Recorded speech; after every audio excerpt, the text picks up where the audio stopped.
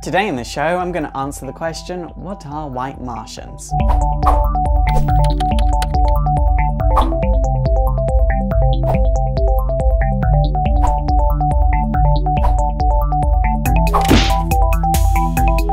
So White Martians would first appear in JLA number 1 in 1997 and were created by Grant Morrison. Originally, there were no White Martians, Green Martians, Yellow Martians, there were just Martians, and they were a very, very powerful race that used fire to reproduce asexually, and they were just getting more and more and more powerful. So powerful that they caught the attention of the Guardians of the Universe, and the Guardians of the Universe were like, if these guys get any more powerful, we are going to be in a lot of trouble. We need to stop them.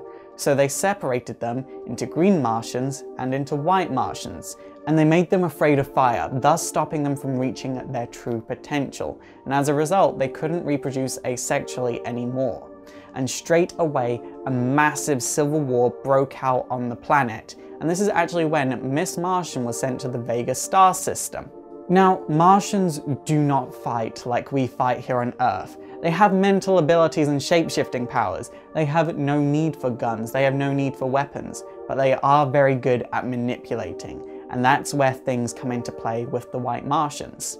So the White Martians would masquerade as heroes on Earth to make people like Martians more than they liked the JLA. And then when people were most vulnerable and trusted them a lot, they brainwashed everyone into thinking that the JLA were actually villains, so everyone hated the JLA. Coincidentally, around this time, all fire-based heroes got sick and Metamorpho was killed off, meaning anyone that would be strong against Martians was now gone.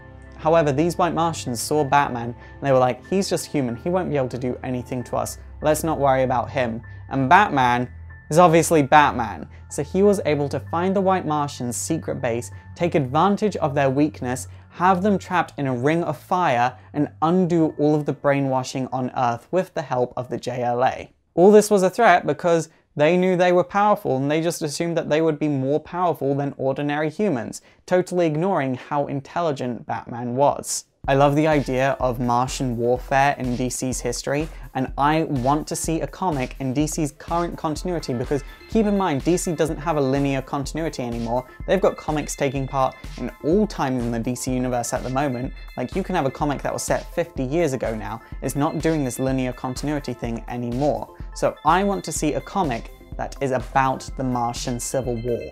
How did they fight each other? What went on that planet? I want to know that because I think that would be incredibly interesting to read.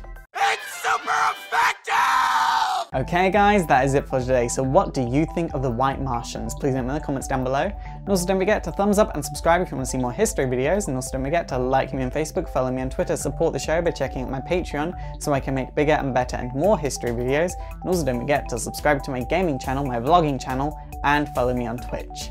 My name is Faust, this has been Exploring Comics, and it is super effective.